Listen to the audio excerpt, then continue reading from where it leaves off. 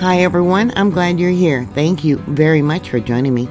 It is Friday, March 21st, 2025. There was a magnitude 6.2 earthquake off the Aleutian Islands today near Adak, Alaska at 6:53 Alaska Daylight Time. It was located about 84 kilometers or about 52 miles from Adak, which is up over here, at a depth of about 26 kilometers or 16.2 miles.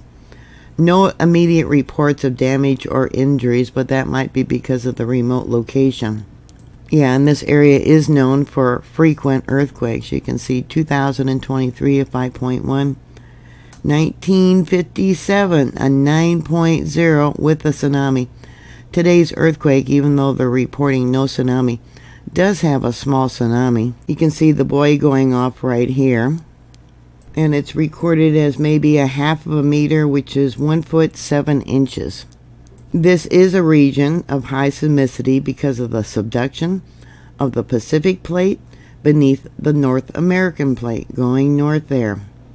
Besides the 1957 9.0 earthquake, there was also one in 1965, an 8.7 near Rat Island. Let's go over there. That would be probably somewhere over here. Yeah, right there. Because of the depth and the location of today's earthquake, it was probably related to the Wainidi Benioff seismic zone. And I want to show you this. This is why they got that small tsunami. Yeah, this was a thrust earthquake where one side of the fault stays, stationary, and the other side either drops up or comes down. Yeah, thrust earthquake. They're the worst kind you can have. And luckily it wasn't a large fault movement. Luckily it wasn't a large earthquake. Yeah, because you could have had a much larger tsunami than just a foot. People might have had damage. This is the felt report.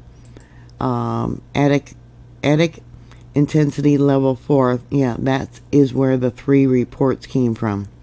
So intensity level 4 means it was felt indoors by many, outdoors by a few. At night they would have been woken up. Well, maybe they were taking a nap. Dishes, windows, and doors were rattling. Automobiles rocked noticeably. Did you have anything fall off your shelves or counters there? How did the sled dogs react that you might have there?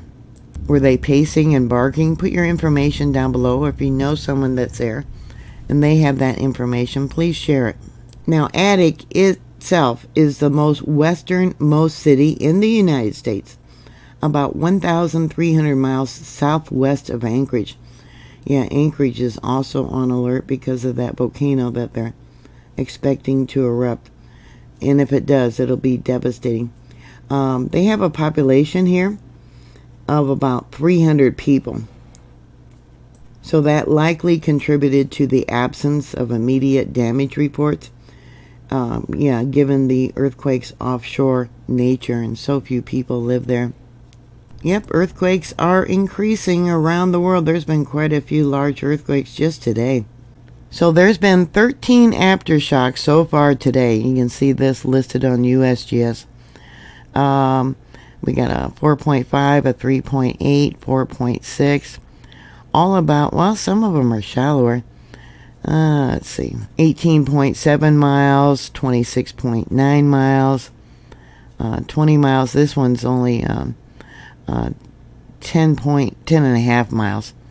Let's see, we got a 5.0, which was shallow, 7.1 miles, a 7.5, and there's the initial 6.2. Prior to this earthquake, there was a 4.0 and a 4.6.